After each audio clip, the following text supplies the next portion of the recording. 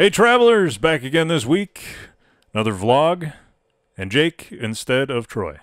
Hey guys. So this week again, we're gonna highlight our bus trip a little bit. We'll talk a little bit about that. Talk a little bit about Hot Passport, and then we kind of have a smoky theme, or maybe I got to thinking about bonfires and sitting around the fire. So that's the kind of theme of beers that we have this week. And since there's still snow and I can't see my fire pit, I think that's what was really getting me to think about it. But we're getting there. We're getting there. The light is at the end of the tunnel. We might be flooded out by the time your fire pit might float away. Be sitting in water. Yeah. Yeah, it'll be great. Anyway, so yeah, our bus trip coming up on April 13th. We're going back over to the Twin Cities. So anybody in the Eau Claire, Chippewa area, and then if you happen to be in Menominee or anywhere near Menominee or Hudson, we'll pick you up on the way over there. You can go to taproomtravelers.com/beerrun, and that's where you'll find even more information about where we're going. And it's our 5th anniversary this year, so Taproom Travelers has been together for 5 years this year. It's hard to believe. Wow. And so we decided to do an around-the-world theme for our bus trip. So we're going to Utapils and Boom Island and Ladonia Cerveceria, which Troy can't pronounce, and and Finnegan's. So, and then Finnegan's happens to be in the Hot Passport. So if we get a good group of people in the bus, we will give away a Minnesota Hot Passport. So you could win that if you get on the bus with us, and you can get 2-for-1s at Finnegan's. Yeah, a lot of good deals. A lot of great deals. Yeah. Don't drink without your passport. Right. That's what Troy always says. Yeah. And then maybe we'll give away, I mean, if we get a lot of people, I'll give away a Wisconsin one too. Absolutely. Yeah. So then when you come back, you can drink 2-for-1s in Wisconsin. What a deal that'd be. Yep. 2-for-1 giveaway passports. Yeah. Yeah. Yeah. And if if whoever's leading the bus really gets tuned up, maybe they'll give away another one. Who knows? You just never know what's going to happen on that bus. Stay tuned. Yeah. Come aboard and find out. That's right. And we'd love you to celebrate 5 years with us. So anyway, we can break into the beers. And I think we're going to start with something from Octopi. Yeah. And it's a s'more beer. S'mores, you sit around the campfire and drink s'mores. And I've had a few different versions of a s'mores beer before. I think the very first one I ever had was from Flat Earth over in the Twin Cities. They do a really good job with that one. And then obviously, people caught on and started doing different iterations of the s'mores beer. This one I think is just plain old s'mores. I think I've had, like bourbon barrel s'mores beer before and that kind of stuff, but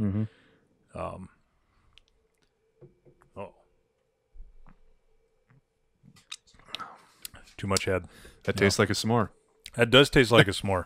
Yes. Truth in advertising. Not really overly sweet, which is nice. Which is good. I've had s'mores beers that are crazy, crazy sweet, and I don't really care for that. Some people do. I'm not a fan of that, but yeah, this is quite delicious. I really want to sit by a bonfire now.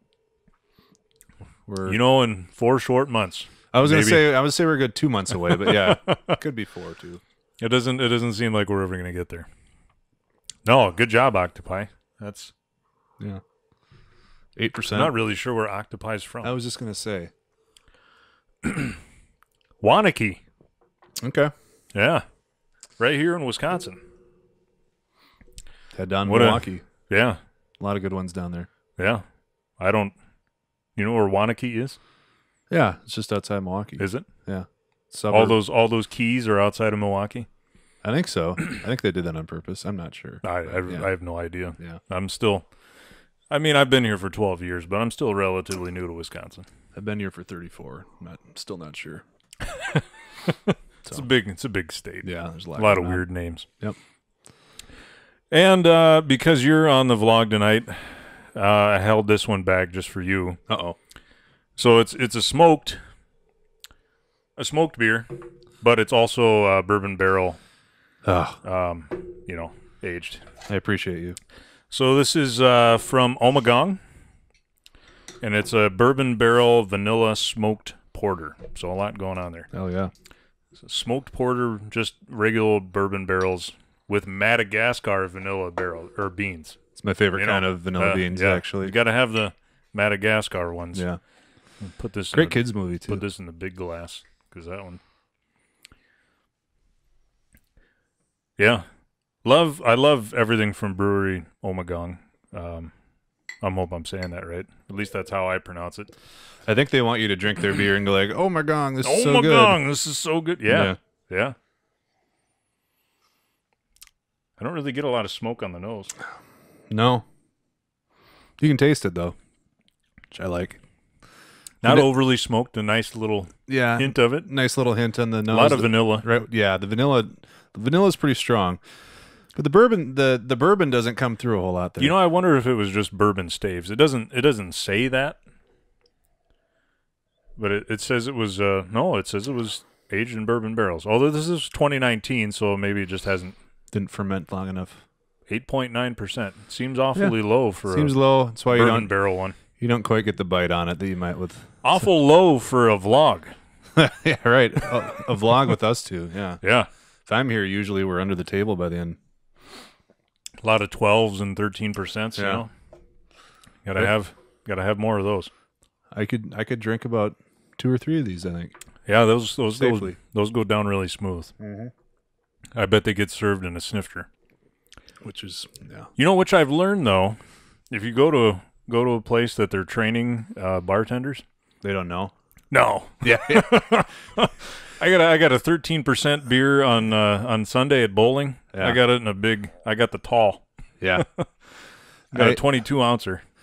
I had that experience with a Bloody Mary a couple weeks ago. Did you? And I'm pretty sure it was a 24-ounce. She's like, which is larger than your 22 typically. And she said 16 or 24. And I go, well, obviously 24. Sure. Yeah, it is. Yeah.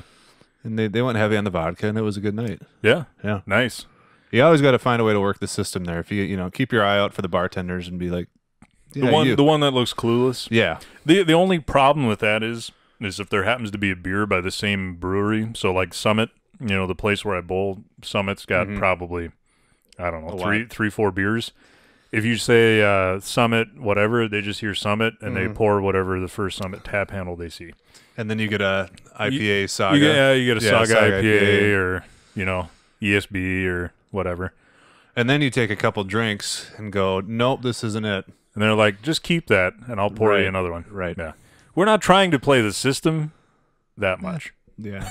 But you got to play the hand that you're dealt. Yeah. Play to the best of your ability. I would have bowled. I think I would have bowled a lot better had I not had a 22-ounce, 13% beer. But I was feeling good.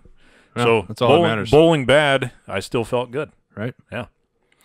Anyway, we'll move on to our very last beer. So Lazy Monk, we talk about Lazy Monk quite a bit because they're in Eau Claire and it's one of our favorite places. Mm-hmm. And I work there part-time, very, very part-time now. They make a smoked bock every year, and it is hands down one of my favorite beers that Lazy Monk makes. Mm-hmm. But the smoke is different every year, which is kind of the fun of it. Right. And this year it's delightful. And I would say this year is not as smoky as past. Not as smoky as the past, but I would say it's probably more palatable for those that don't like that sort of thing. Right. It tastes more like a Maibach, than a it's a smoked field. It's more like a very lightly smoked Maibach, because it's not even, I mean, as you can see by the color. Yeah. It's not very dark. I brought this home. My wife, she can't handle anything smoked, which sure. Why are we together? I don't know. Yeah. But kidding, kind of. But I'm like, give this a try. Beth does not approve. And she's like, wow, that's really good. What is this? I'm like, that's a smoked box. She's like, no. Yeah. She's like, I don't like it now. I'm like, no, you're lying. You just said you liked it. That's a smoked box. You can't change your mind now. Right. It's too late for that. So, Bravo, Leosh for appealing to all. And John. I don't know if yeah. I don't know if either one of them watch these, but if they do somewhere along the line, it's bravo on that. Right. Yeah, I think smoked beers in general, a lot of people just pass on them if they just see the word smoked. Right. You know, it's automatic. I don't want to drink that. Right. You know, I think one of my favorite smoked beers of all time has got to be Surly. Yeah, they do a good job. The one that they just call Smoke. Yeah. Yeah. And probably one of my favorite beers from Surly, to be honest. Yeah. By a long shot, actually. Obviously darkness and stuff, but a lot of IPAs. I mean, not really my tend jam, but tend to err on the hoppy side of things. Yeah, the Smoke though, it's a good Smoke beer. you can only get in their tap room though. In is it technically St. Paul? I think it's technically St. Paul. I think so. That's not one you have to like camp out for a week before. No, it's just the darkness. It's just always in the tap room. I think every time I've been there, they just have it, and that's what I tend to gravitate towards. Mm-hmm. They also have a like a hot smoked beer that's got peppers in it. You know, like a spicier one. Yeah. And our friend Carlos, and that one's hot. Yes. So I remember we had that. Didn't we go to that soccer game? And we went to Surly. We had that before. We were with Carlos. For those of you that are fans of United Soccer over in St. Paul, Ole. The Loons. Yes, the Fighting Loons of Minnesota. Fighting Loons of Minnesota. It's a good location though. If you want to go to a game, they got a new stadium now. Surly is right there. You can walk and take a little pilgrimage and work off some of the beer to get to the stadium. Although I'm thinking that was by TCF. That was by TCF. So the new stadium, I really have no idea what it is in relation to. Yeah, it's an Uber right away. I guarantee you that. That is true. Yeah. Yes. Fun fact about that game: it was a blizzard. That was fun. A soccer game in a blizzard. I think they brought out an orange ball. They did, so you could actually see what's going on. We could not see anything going on. Yeah. Yeah. However, the Loons lost by a ton, and they lost to the other new team that year. Atlanta. It was like 5-0 or 5-1 or something. Isn't this nice? We get to talk about sports. I love sports when Troy's not here. Yeah, beer and sports. Right. If you go, and I can't say because the Loons are in a new stadium, and who knows what beer prices are going to be there. Right. TCF was still about 7 or 8. It's nothing like going to a Twins game over there where it's $12, a beer. Mm-hmm. Yeah, go for a game. My advice would be, if you want to see baseball, do one of two things. Either go and see the Saints, where you can get really, really good craft beer, and it's probably $3 or $4 less than it would be at a Twins game. Or if you prefer not to go to see the Saints, go to any one of the 3 breweries that are within walking distance of the Twins Stadium. So Inbound and Modest and Fulton are all there. And just drink to your heart's content and then stumble over to the Twins game. Fun tip for the Saints: if you go, you have to get it early, like the day of the game. So you might have to go there in the morning, but you can get a seat in the berm in the outfield, so you can kind of lay down. If you get in the left field post there, foul pole, you can sit right next to the giant craft brewery, and you can just get up and walk and then lay back down. What a deal. Yeah, it doesn't get much better than that. Yeah.